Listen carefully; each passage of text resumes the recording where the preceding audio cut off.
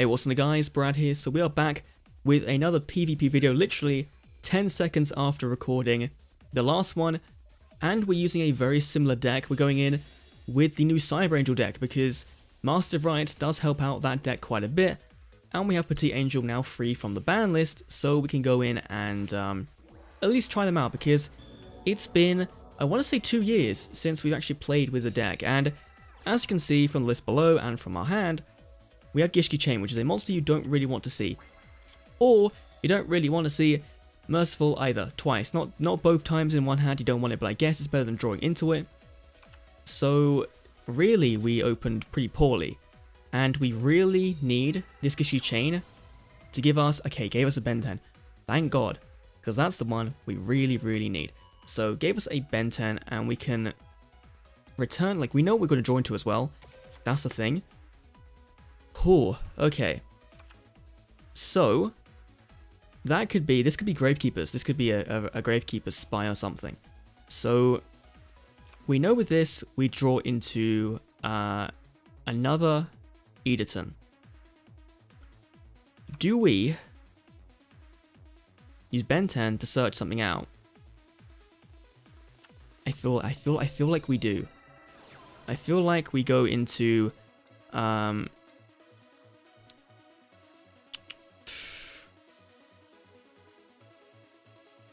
I feel like for the moment we do this, yeah. We summon up Ben 10. Not the most optimal play in the universe, but it's okay for the moment. Editon going to give us some big boost to our monsters' attack points. That's fine. This is a hope and pray that... Okay, that was 2,000. That's 18. Now Destiny Draw activates. Okay, so it was these magicians, darn magicians with Destiny Draw gonna draw into Lava Golem or something stupid.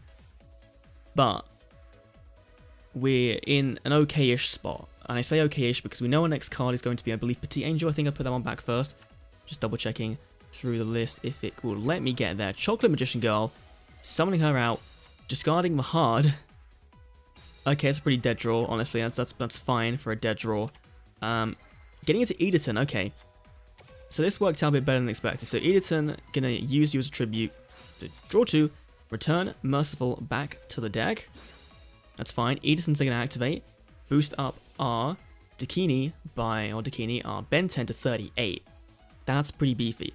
So now we can theoretically do F-all because actually I think we might be good. Because if we almost summon Senju, then like we run into the risk of there being a it's a toughie. It's a real toughie. Because depending on what we do here, like he's got in his graveyard a Mahad, which obviously the second we attack into our chocolate, that gets put down to 15, 19. 19 is gonna die to that. But then we can attack for 200 with that, and we might be able to cheese it. I'm gonna try and cheese it. See what happens. Chocolate's effect activates.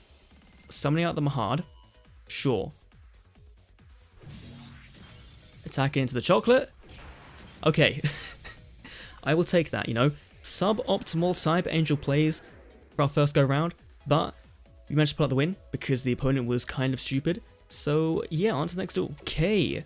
Next up, we have, once it loads, you know, come on, Konami, we have this guy from Taiwan, Plat rank 1, he's been, you know, in Legend, the last 2 seasons, not bad. Dr. Velian Crowler, so most likely Ancient Gears, which I think the matchup isn't very good with this deck, so that's kind of a shame, but we'll see. We'll see what happens. We opened up fairly meh, it's not like amazing. Going for the T set, and nothing else. We have nothing to destroy the back row, which is really annoying, but we did get Editon, which does give us some leeway. Assuming that Chain gives us a Ben 10, thank God.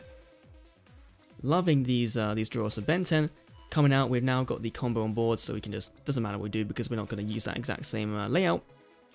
We can then use, ooh, no, we should use Sprite's Blessing for the moment. We're going to save the Ritual Machine Ritual Angel thing to summon out Editon. Yep, using the Ben 10 so we get both the searches. and we can go to Dakini. Really, really nice and easily. So summoning out Ben 10. Eaton's effect activates, or summoning out Eaton, sorry. Ben 10 going to get us access to... Who do we want? Like, Petite Angel's probably like a good shout for next turn, because that at least gets us Cyber Angel. But that back row is really kind of annoying me. At the same time, we did this before, and it didn't go down so well. So, let's go for... Oh, actually, no, we might be able to choose. Okay, right. Let's go for Editon. And that's then going to get us access to Absolute Ritual. So now, we can go Machine Angel Ritual and summon our Dakini using you and the one in our hand. Because that's then going to make Dakini very, very, very big. It's 37. And, you know, Editon's gonna get a thing. Dakini's gonna have to make him one-way Crowler, get rid of that face down. Which is a Vendred Hound Horde. Okay, so this could be death. It's not. So whatever Vendred's had face down, I don't know. But that was also a very, very easy duel. Like, for some reason, our Cybergen matchups are very, very easy compared to our Darmagician matchups, which is fine. It's okay. We're only 2 duels into the video. So let's see. Already 5 victories for this season. Let's go and check out his deck real quick. So his back row was literally like one of the spells. It had to be one of the ritual spells. Okay. So nothing to worry about there. Okay, that was okay. One of those decks I can't build because I didn't go into the box. If you saw my sale stream yesterday or the other day, we got a Vendred Slayer, our first one. So I mean, we kind of have something there, but not enough. Sartorius Kumar, which has the skill changed if he's using Master of Destiny, which will be interesting to see, because I haven't seen how good it is. Win and will gain a rank will go up into Platinum 5, I think. So hopefully we do this. Master of Destiny requires 7 cards. We actually... that's fairly okay. Yeah, we're at least going to be able to end on something pretty big. So summoning out Editon, using Ben 10. I think, actually, we might not be able to. Ooh, actually. Yeah, Editon coming out, Editon's effect, and then Ben 10's effect as well, going to get us access to another card. So let's go for Petite Angel, because then we can actually, yeah, so we can actually go into a level 8, that's fine. And then we want to go for Absolute Ritual, because that's the only one we can kind of use, because obviously our normal one's in the graveyard where we want it. Petite Angel going to get us access to our Azana. Yeah, because we can put Azana in defense mode and call it a day. And that's actually like not a bad ending board for Cyber Angels, really, turn 1. Because then you at least have some form of protection in the graveyard, and you have a fairly big defensive wall on board with 36 defense, and you have a targeting removal card. So, yeah. Not too bad, not the best ending board for any deck at all. But let's see. Activating Cup of Ace, that's going to immediately result in a draw 2, which is stupid that you open the Pot of Greed. That's kind of crazy. Another Cup of Ace, 2 Pot of Greeds turn 1. That's 2 draws. I think you only get 3? I think, or maybe it's only 2, so maybe you've now used all your luck. BM4 Blast Spider. Okay, and setting one in the back row. BM4 is going to blow itself up and try and blow up you. And then Azana's going to activate, blowing up the back row. Oh wait, yeah, returns here on his deck, so returning back the Ben 10 to blow up you. And then Machine Angel Ritual activates and protects itself. So now you have to use Desperado. Obviously Desperado's going to come out and like, this deck is stupid. Still, you know, with still having the amount of things it has on it, getting 2 pops is stupid. That is the most stupid card in the game. It's always a guaranteed pop. I really hate it. So let's see what we draw into. We drew into Sprite's Blessing, which honestly, with the Cosmic in the face down, it does nothing. And we know that face down's going to be another counter trap. It's going to be another Rebirth of Parshath. So it's not a very good looking outcome for the Cyber Angels deck. That really sucks. That really does suck. Again, BM4 Blast Spider, we'll let Sartorius go. He doesn't need to blow anything up, he can just attack in for game. Surely at this point he knows he has it, because, you know, otherwise we'd have a Drowning, but Drowning could then be Parshath, so nothing to worry about there from the Sartorius. We didn't get our rank up, unfortunately, but we're in Platinum, so, you know, it's whatever. That's fine. Now, final duel of the video. Let's go in and see what we can do, because hopefully, like the Dark Magician one, we'll get 3 wins, 1 loss. That'd be pretty cool. If we ended on a 50% win-loss ratio, that'll be actually, that'll be fairly representative of this deck. You know, that'll be fairly representative of what I experienced with the deck in King of Games last season, as well as now in this season. Plat 2 from Hungary. Maybe we have a chance here. Yami Yugi. So I'm expecting like a Life Boost Alpha or a Destiny Draw Shenanigans or Sorcery Conduit or something. That'd be pretty cool. Obviously it's Platinum, so we can win again and gain a rank. That's fairly good. 30. What was I expecting? 30 cards. 30 card deck. What are you doing? Like, that's stupid. Activates grass looks greener. Sends all these light spawns to the graveyard. Sure. Okay. Right. So, do we get anything good? No. We didn't. And we literally cannot summon anything.